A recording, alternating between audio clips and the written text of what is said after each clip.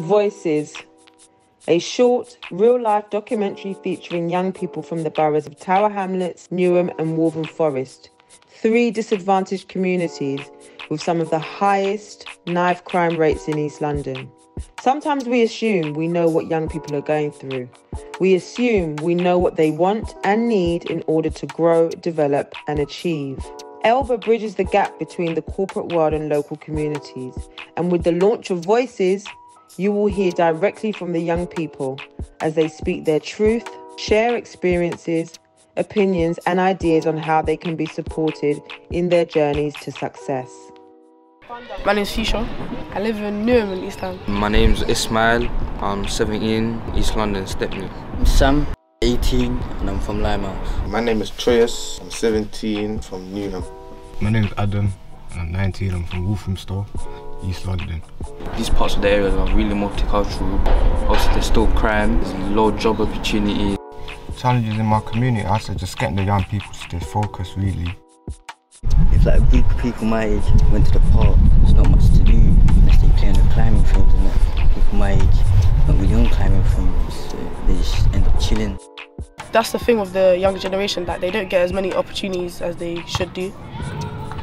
The more experience, the more they're likely to gain stuff. Because like now it matters more about job experience, but that job experience is not given to them, so how are they meant to do it? You get me? There's no actual sort of local incentive. There's no place where I can go and see, look, here's a tradesman from Walthamstow, here's his story, how can I be like him? There's no place for that. Unless you already know people, and then not everyone's that lucky, innit? Work experiences, would say, is an opportunity, a very big opportunity that I feel like every young person needs. So I feel like that would be good in the hands-on field, as a lot of money, let's say for example, like electrician, gas engineering, mechanics and that, like hands-on job, it's good peas, and like you don't really need like GCSEs for it. Something where you can bring the kid to see what it's like in this type of job, maybe, you know, go everywhere, see what they want to do, different type of opportunities, what is out there other than just the place that they live in. Because when you just live in the place that you live in, you're not going to see much. You're just going to see what's going on around. They should be taken onto a course or something.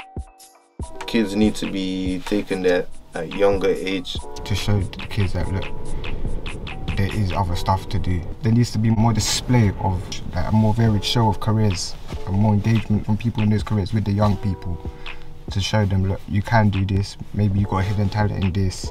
It will help to have like people like you, mentors, have a conversation, talk about mental health. Young people push it onto themselves that mental health is weird. Like going to safeguarding and talk about your problems, that's not normalised. And I'm not sure what everyone needs to do to make that normalised.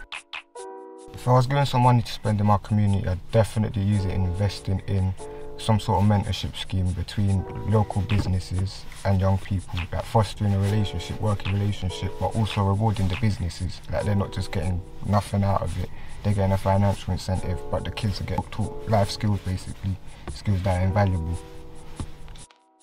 If there was enough money, I'd just like build places, more parks with things to do for people of all ages, get more jobs that are easy to get into. If I had 20 grand, I would invest it in, I would say like organisations to work on young people, if that makes sense. So like youth clubs specifically, I feel like they don't get enough money as they should as well. I'd say like I open a business where you can hire everyone in the ends. You should be doing what you love to do, what makes you happy, rather than the money. I feel like it's more about what you like to do than the money. I would definitely say ELBA does stick to the core value of bridging the corporate world to the local community via my worker Chantel. She's put me in contact with an electrician who's now helping me narrow down what career path should I take, whether I should go for an apprenticeship, whether I'd be more suited. He's helping me work it out, and I obviously wouldn't have this link.